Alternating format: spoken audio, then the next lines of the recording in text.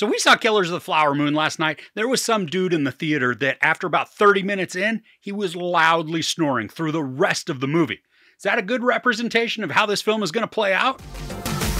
Based on a true story and told through the improbable romance of Ernest Burkhart and Mollie Kyle, this tracks the suspicious murders of members of the Osage Nation, who became some of the richest people in the world overnight after oil was discovered underneath their land. So that synopsis, which came from Apple, it leads you to believe that this crime drama is full of mystery. Truth is, there's almost zero mystery to the story, as we're shown all of the actions and motivations right from the start. Now, I know the novel that this is based on holds the details much closer to the vest, obscuring items and conversations so that there can be a shocking revelation later in the story. We don't get that here. Now, you already know that the movie is a long one because that seems to be one of the main marketing messages, outside that this could be the best film ever from Martin Scorsese. It's about 3.5 hours long, and there are parts where I certainly felt the time going by. This plays out like a Western, so some of the slowness is inherent within the storytelling, drawing out conversations and scenes, not for the sake of making them longer, but to create suspense and allow the majesty of the visuals just to envelop us. But with that, there are at least two specific moments that I was scratching my head as to why the scenes were extended for so long. There's this wedding sequence, and during that, the camera spends an inordinate amount of time watching some dude dance by himself. I mean, the frame pans up and down as he just bebops his way around this tiny little space, using up at least a full minute just to watch him groove.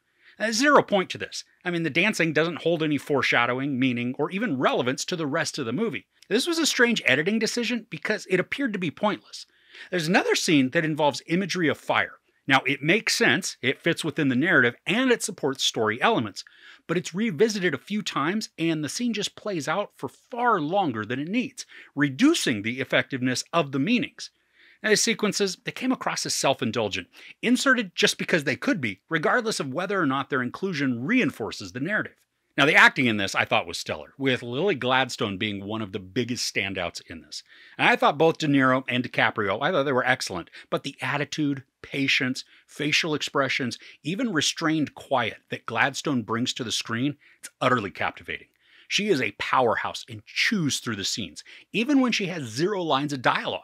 And her dynamic with DiCaprio, it's fierce and passionate, just showcasing a deep devotion despite the heartache and devastation that she endures. Her performance complements the pace and tone of the story extremely well, patiently doling out her lines and looks in ways that invite viewers in with bated breath. Now, DiCaprio excels at portraying a not quite dumb, but certainly not bright husband/henchman/patsy. Now, he's supposed to come across as sympathetic, but we see all of his true colors immediately, removing any shroud of obfuscation that the story attempts to provide with his true character. Now, this doesn't equal a poor performance, but the way this story is presented as opposed to the novel, it doesn't allow for as much shock value as the source material provides. De Niro is great as a grandfatherly gangster character. I mean, portions reminded me of his portrayal of Al Capone in the brilliant Brian De Palma film, The Untouchables. There's even a shaving scene in this movie that I felt like it could be an homage. Now, I think his performance is meant to create conflict within us as the audience, keeping us guessing at whether or not he's a good or a bad guy, or maybe even somewhere in the middle. Now, the shortfall, though, is that there isn't any mystery that surrounds his motivations and goals. These are clear-cut and stated plainly from the moment we're introduced to the character, and that takes away from any suspense that the story is attempting to establish. Now, the visuals within the story, they're mesmerizing, employing several different filming and editing styles to break up any visual tedium and then create variety. The landscapes, they're stunning, showcasing the openness and grandeur of the Osage land, and then how it's contrasted with the greed and overrunning of white people into the towns who are there in hopes of wrangling out some of the wealth. That theme of greed, it's woven throughout the story, reinforced by just a whole bunch of actions. And this is meant to also create doubt in our impressions of the characters. But again, because all of the motivations are just blatantly spelled out from the beginning, there isn't any doubt as to who can be trusted and who's just a greedy slimeball. Now, the film concludes with a very strange sequence. It completely broke me out of the narrative that had already been unfolding. Now, I was still sucked into the performances and the drama, even if the intrigue wasn't present, but once we arrived at that finale of the movie, I felt almost duped in everything I'd just seen. Part of my family likened the ending to a Wes Anderson movie, which normally, hey, that's not a bad thing, but this wasn't Anderson's project. So to have the tone and the appearance of the movie change so drastically as that conclusion, it just left me confused with that choice. This also lacks some explanation, which is detailed quickly in the novel, but the presentation of what we're shown worked to negate everything we'd seen prior, turning it into a work of fiction purely for entertainment rather than an accounting of the genocide that was happening to the indigenous people. And for that matter, while the movie starts with some exposition relating to the murders that were occurring, the story focuses more on the scheming that's being carried out, with the results ending with a lot of murders, rather than maintaining the attention on the local conspiracy that was systematically wiping out an entire people group just to steal their land and wealth. Now, for me, this gets lost a bit within the movie's narrative, and I know the central point of the story, at least in the novel, it's to be wrapped up in the mystery that's involving the three leads. But since that obfuscation doesn't exist in the movie, the genocide would have been better served to take a more prominent place in the story, since we already know exactly how they're all happening and by whom.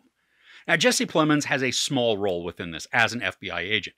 He brings his trademark slow and Columbo-like inquiries to his character. Now, I enjoyed him in the role, but he doesn't come onto the screen until about 2 hours in. So his screen time, it's relatively minor compared to some of the others. Now, I loved his presence, especially with the determination that he patiently exhibits within his eyes. He comes across like a bloodhound that's on a scent and is totally content to just take as long as necessary in order to catch its prey. Several time jumps in the movie help to demonstrate the passing of years. Sometimes, though, they were indeterminate and they created confusing scenarios. At one point in particular, the scene resolves from black to a house full of white people milling about, and then a few of the Osage are present. We know this is Gladstone's home, where she, DiCaprio, their children, and her mother live, but there is an overwhelming amount of white people that I had zero clue or context of who they were or why they were there. I mean, are they married to some of the Osage people? Were they the white servants' families? The cinematography of the screen was enveloping because of how just the camera moves seamlessly throughout the house to capture the chaos of everybody getting ready in the morning. But a large chunk of that scene is also completely pointless because of that ambiguity of who all the people were. I know a lot of people are going to fawn over this movie, especially because it's directed by Scorsese and stars his darling duo. Now, for me, this was good for a long, one-time watch. The cinematography is beautifully captured, and while there are indulgent sequences that linger on non-essential scenes too long, the slow, meandering pace works to establish an engaging and satisfying cadence that allows us to connect with the characters and become invested in their journeys, with Lily Gladstone delivering a standout and spellbinding performance. The film makes a huge misstep by removing all the mystery that's present within the novel, instead providing all the insight, motivations, and outcomes right up front, transitioning this movie from a horrifying mystery into a clear-cut mobster tale. There's not really any sex or nudity, some profanity, and a lot of brutal violence. I give Killers of the Flower Moon 3.5 out of 5 couches. So have you seen this one yet? What did you think of it? Also, what's your favorite work of Scorsese? Let me know all of that in the comments below. If you enjoyed this review, please give it a like. Also, don't forget to share and subscribe. I'm Chris. This is Movies and Munchies. Thanks for couching with me.